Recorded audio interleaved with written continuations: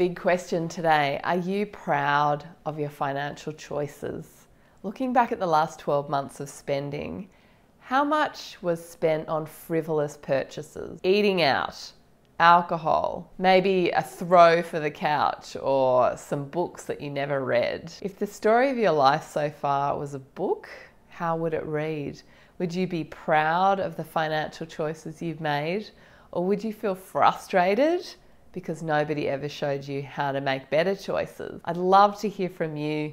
Hit me up in the comments below and let me know, would you feel proud or do you feel like you could use some direction?